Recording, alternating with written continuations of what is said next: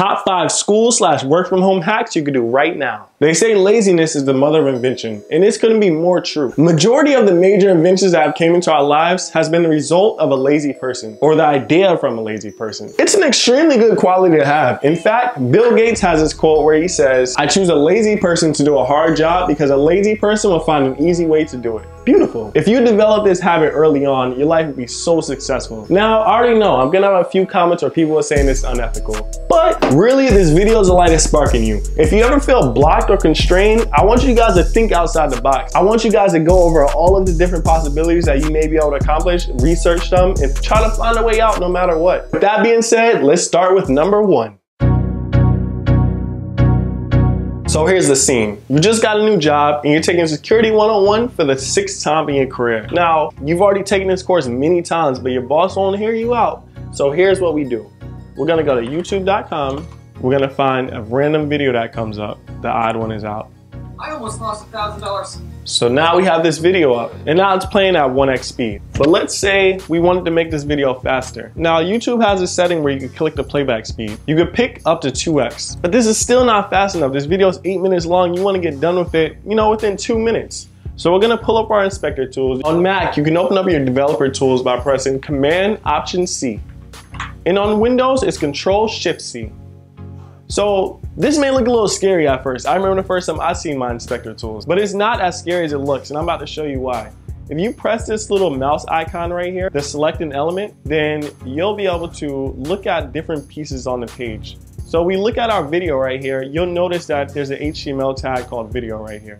So this video is a generic tag in HTML, and you can change a lot of different properties on this video tag in JavaScript. So right now, we're gonna go to the console tab. The console tab is where you can write your JavaScript, and the browser has to take the JavaScript for the most part. So now that we have found our tag name, we need to grab that in the JavaScript, and then we'll be able to manipulate it. So we're gonna do document.get elements by tag name. And our tag name is video. So now you'll see the HTML collection right here. But we wanna get that first element that it found. So we're gonna use the first index. So we're gonna do 0. And now we have our video tab. You hover over it, you'll see that it's covering the video. So now that we have that, we can do play, which is gonna start the video. We can pause the video. So we'll have it playing, and now we can even speed it up. Playback rate, let's make it 15.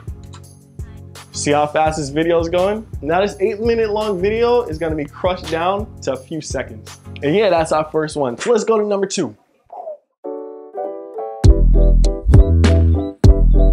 OpenAI released a language AI system, and they called it GPT-2. And then someone made a slimmed down version and then created their own website on it where you can just enter your text. That website is called talktotransformer.com. Now, GPT-2 is obviously, it's AI based. It's not all the way there yet. It's not exactly like a human, but it'll get you a start. So I'm gonna throw a prompt in there. It's gonna say, according to my research, I really don't know how Kingdom Hearts 3 could have been so disappointing. Everything led up to here, but it left me empty inside. Kind of like in the first game, where it said, like, is any of this for real or not? It's actually truly how I felt, honestly. So let's complete the text and see what we get back. So the AI said, some of it was actually pretty good. The new game is actually something else entirely, but the overarching story just seems to lack, I don't know, closure or a little more soul. I actually didn't feel that. I knew the answer to what the actual game end and outcome of the game was. From what I know, it wasn't Sora, but in the end, maybe he didn't have to die. Maybe he died. Spoiler alert, not a spoiler alert. Now you see this can almost pass as a human, honestly, straight like this. We don't have to do anything else to modify this. It was actually pretty good. I don't know where Sora died, but okay. You can also generate another text. And the answer is not the sequel failed to hook me with the universe, but it also failed to break my heart. Every time I revisit this game now, it just feels empty again. They're hitting points right now. It doesn't have that experience or emotion I had with Kingdom Hearts 2. Sure, I think it's cool that the characters are back and the music is amazing, but it doesn't mean I feel the same way, and that is sad. That is sad. That really is sad. That was a pretty good response. So now one more before we go. It also can complete a text. So you start with 3 words. Let's say you're trying to write an essay and you need to start. You just write a few words and then Talk to Transformer will continue that sentence. So the human race continues to find super ways to do things in the name of entertainment. And that can be said of the ever-growing, ever more mobile forces of the money war. More so than ever, everyone needs to keep an eye on what's happening on the streets and in the trailers, and so on. You get the idea. Let's move on to number 3. Now this last one is all too relatable. It's so relatable that I literally made a website for it. So lbg.ahacove.com. And LBG stands for Lecture Be Gone. So now you're gonna have hundreds of thousands of meetings. You're gonna have hundreds of thousands of classes online. You know, you can't keep track of everything. You can't really take notes of everything. So instead, you can dig into Chrome's speech recognition API. So on this site, you can literally there's one thing you can do. You can press start. And once you press start, you can start talking and it will start printing what you're actually saying on screen in real time. Now the code is pretty simple. This is pretty much it. So there's the index.html and then there's the JavaScript. JavaScript, I mean, it's 100 lines long, but it's not too bad, you know, especially to make something like this. And then if you press stop, you'll also be able to export. And if you export, you'll have your text document here. So press start when you're talking, and then it basically exports it to a text document where you can edit the places that it kind of messed up on. I would say 90% of the time, it'll get it correct if you're speaking clearly into the microphone. Oh wait, 1 second, I have a Zoom meeting coming up. The goal of this meeting is to inform the masses that our app will be the best that ever lived. But there's a few steps that we have to take before we get there. So I'm going to need all of you rascals to write everything I say down, or else you better not be dozing off or leaving the room to eat dates either. This talk could be 30 minutes long or 30 hours, doesn't matter because you're working from home anyway and don't have any other obligations. Look at the answers when I say, hey, I can't even speak anymore because you know why, and I'm done. And just like that, my meeting's over. And that brings us to number 4. Up until this point, everything was software related or on a website or something like that and easy to use. This one may be a little more complicated unless you're already inside the engineering side. For this one, we'll be using Arduino. I'm using a Pro Micro to be exact, but you can also use like a Leonardo, but you can't use an Uno. Uno won't work for this. This is something I actually made for one of my friends. So at their job, they have this application that watches every move they make and then spies on them. And if they don't use their keyboard or move their mouse in a certain amount of time, then it'll notify and count as a strike against them. It's super micromanaging. And there's things that's going on when you're working at home or you're taking school from home that may pop up. So we're just gonna plug the Arduino and plug it into our computer. We're gonna open up Arduino on the computer, and then I already wrote some code here, so we're gonna paste that in. So what it does is move the mouse for 10 times and then stops. And then we have a delay here, 4,000 milliseconds. This is because we don't want the mouse still moving around while we're trying to stop the Arduino. So we'll have 4 seconds to figure things out. So we'll come to tools to make sure we're connected to the right Arduino. So right here, we're not on the right board. We're on a Pro Micro. And then we need to make sure we're on the correct port. We're gonna upload the sketch. And now we wait a few seconds and watch as our mouse is moving. My hand's up here and my mouse is going crazy right now. So it gives us 4 seconds. Now I can actually stop the sketch.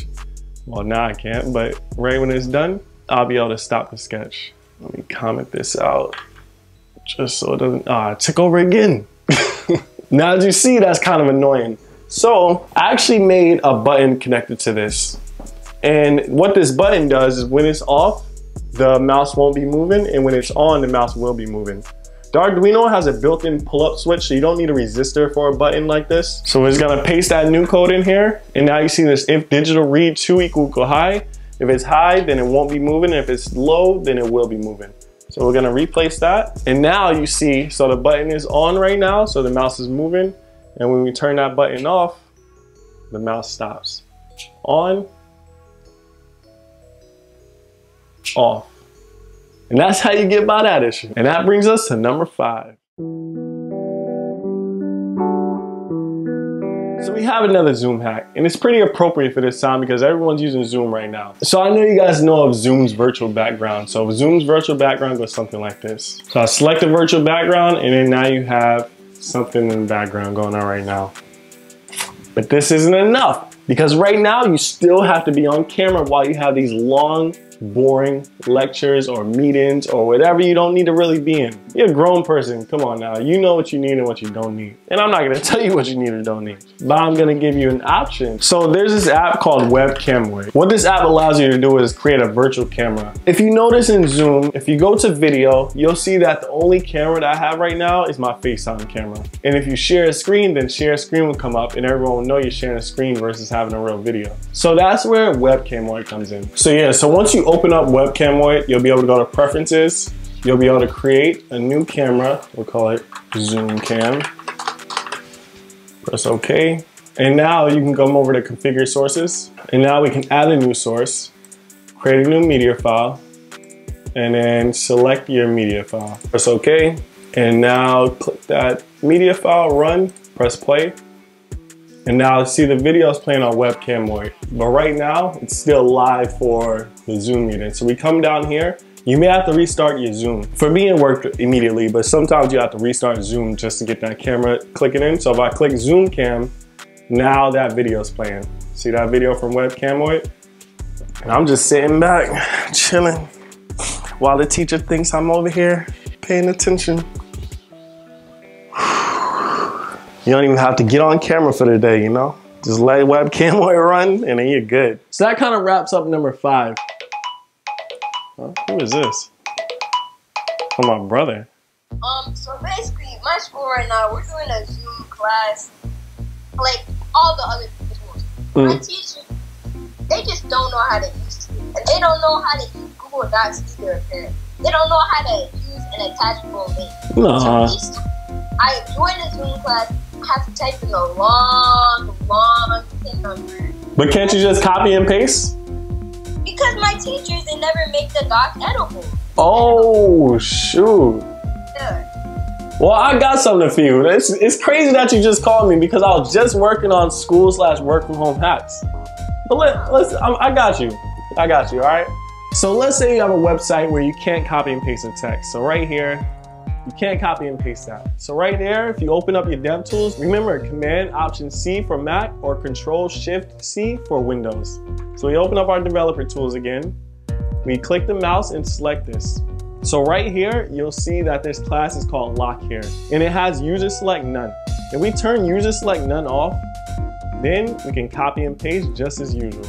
So I can copy this link, paste it in the browser, and then we're good to go. Or if you couldn't get past that, there's also inside the developer tools, inside the elements, you can look right here and see the text. You copy and paste right there, you can even change it. You literally change the whole website. And then here you go. So now if someone tries to lock you down and doesn't allow you to copy and paste, as long as it's not an image, then you should be good. And we're done. Easy, very easy. Comment down below if you have any other things. If you're in school, if you have any blockers in school that's going on right now. If you have any things that's going on in your job where you feel like it's too micromanaging and you need to have some time to yourself. If we have enough valuable blockers, maybe we can make a part 2 of this video.